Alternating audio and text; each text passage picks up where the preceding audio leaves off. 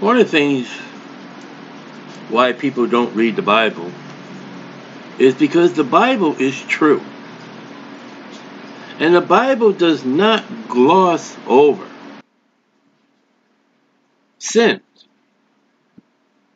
The Bible will state to the fact that not if our Bible is of God the Father, God the Son, God the Holy Spirit, and neither are able, will lie. It's impossible for our God to lie. It is impossible for the Bible to lie. And yet, in the Holy Bible, we find lies. We find the devil speaking. And then today, I don't know what it just came across me as I was reading it. We, that's me and you, don't tell the complete story. Now, it may be true, it may be stretched, but we, a lot of times, don't stress the entire story. And then we go running to the media, fake news, fake news, fake news. Well, maybe our telling of a story is a fake story, fake story, fake story. Now, Judges 19:22, and this man, he's married. His concubine, his wife, went out and played the whore, and she runs off to her father's house, and he goes out and seeks her. And this is the book where it concludes where every man did that which is right in his own eye. And it's a book filled with just shame. Now, as they were making their hearts merry, behold, the men of the city, certain sons of Belial, wicked, gross, perverted, and we'll find out that they're sodomites, beset the house round about and beat at the door, and spake to the master of the house, the old man.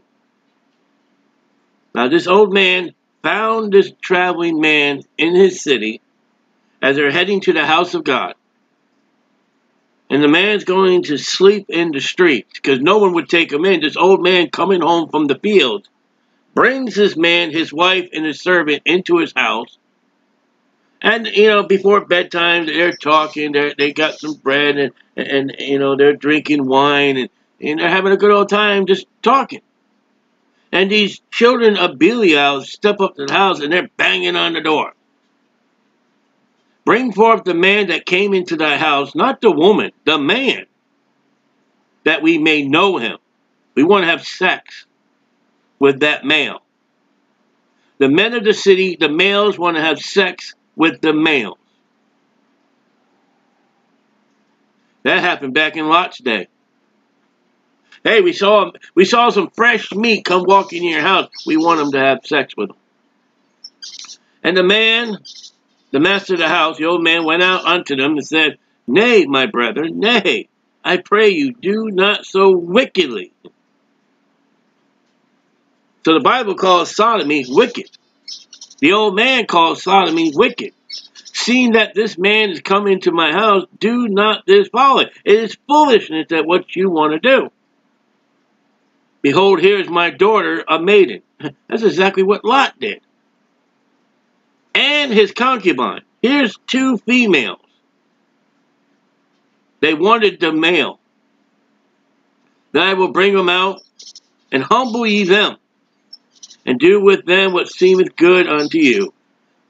But not unto this man, do not of so vile a thing.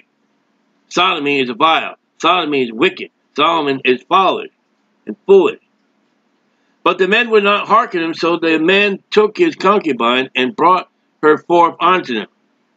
Now here's the strangers lodging in the house. Hey, take my wife. Protect me. And they knew her and abused her all the night until the morning. So they did have relations with women. but they wanted the man. And when day began to spring, they let her go. Then came the woman in the dawn of the day, fell down at the door of the man's house, where her Lord was, till it was light. And her Lord rose up in the morning, opened the doors of the house, and went out to go his way. And behold, the woman, his concubine, was fallen down at the door of the house, and her hands were upon the threshold. Almost like Dagon. That will happen later on. He said unto her, Up, let us be going. But none answered. The man took her up upon his ass, and the man rose up and gat him unto his own place. When he was come into the house, he took his wife and laid hold on his concubine and divided her altogether with her bones into 12 pieces, and sent her for all the coast of Israel. And it was so that all that saw it said, There is no such deed done nor seen from the day that the children of Israel came up out of the land of Egypt unto this day. Consider it. Take advice. Speak your mind. Okay? That was a rude awakening. That male, a part of a woman's body. That's something you find in the mystery books today, or the television, the sitcoms. And chapter 20, verse 4, he's going to tell his story. And the Levite, the husband of the woman was slain, answered and said, I came unto Gibeah that pertains to Benjamin. I and my concubine to lodge. Where's your servant? You had a servant. And the men of Gibeah rose against me and beset the house round about upon me by night. Where's the old man?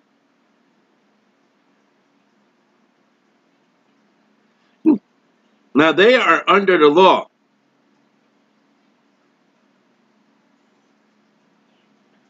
And he had the law working for him, because what happened is true.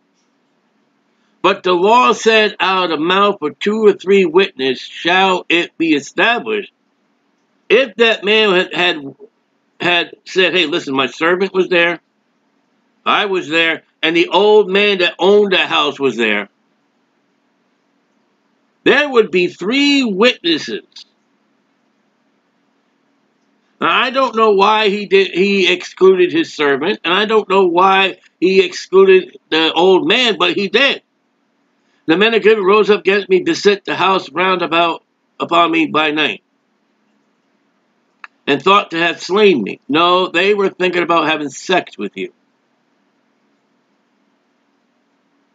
They want to know him, not kill him. They wanted to know him. Sex. And my concubine have they forced? Well, you gave her to them. I think I feel a sneeze coming. That she is dead. And I took my concubine and cut her in pieces and sent her throughout all the country and inheritance Israel. For they have committed lewdness and folly in Israel. True.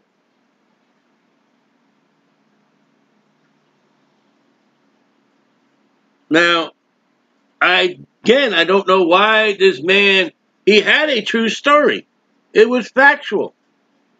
He left out 2 witnesses, and according to the law that they were under and in, it would help his testimony. That servant would say, hey, yeah, we came, he was going to sleep in the streets. I told him, said, let's go to Jebusite. Let's go, Jerusalem. Let's go. He's like, no. That's not our people. We're heading to the house of the Lord. And then they came into the city and they said, we'll lodge in the street because nobody will take us in. And that servant would say, you know what would happen if we were lodged in the street? And then if he would have brought the old man, say, yeah, I was coming home from the field. I was working. I saw him there. I invited him to his house, my house. We gave his ass provender, and he had his concubine, and he had his servant. Gave me a little brief, detail of what he was doing, where he was going, why maybe. And we just sat back. We had some bread. We had some, wine, and we just talked about the good old days. the field, or whatever.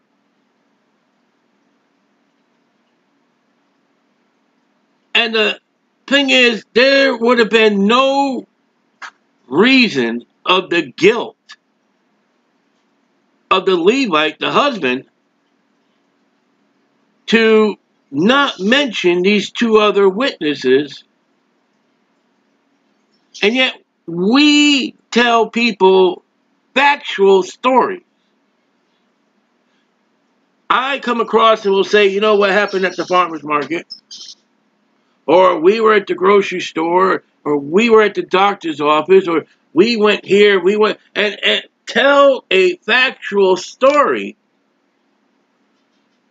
And when it comes to the end of that factual story that God records, because he records, he's keeping a book of things that we do. There's a book in heaven, Stanley Haywood. And he records, okay, that's the story he told. It was true. And it was an old TV program, Cops. You know, the names of the innocent have been changed to protect the innocent, something like that. But in our stories, there are events that have been omitted, maybe just because we forgot. There have been information added to make the story more impressive. And both are wrong. And when we read this disgusting story of what happens here about sodomy, about a woman is chopped up in 12 pieces and mailed out, and we lose one important story is we don't always tell the whole story ourselves. Maybe he forgot his servant. Maybe he forgot about the old man. I don't know how he could, because it focused around her too. Maybe the old man told him, say, listen, I don't want to get involved with that. Because, I live here. And if they find out that, and that's reasonable, that happened. But when we look to our telling of stories, let me ask you a question. If we confess our sin, he is faithful and just to forgive us our sins and cleanse us from all unrighteousness. Have we not ourselves telling stories, lied, stretched, forgot something? Yes, we do. And as much as that story is in Judges 20, our stories, factual, are written in a book and highlighted, well, that's not really what happened. Or a dash, where's the missing detail? You condense the story.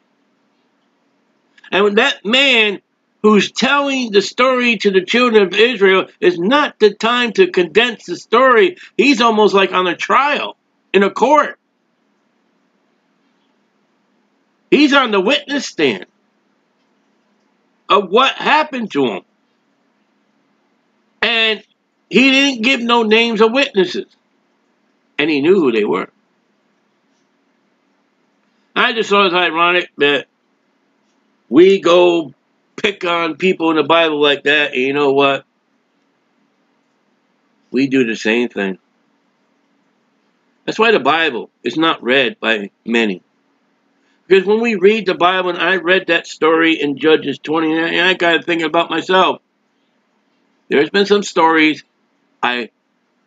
whatever reason, I did not give all the information. And now I have told stories, I stretched it out to make it sound a little more better than it was, or I thought it would be. And that's not true.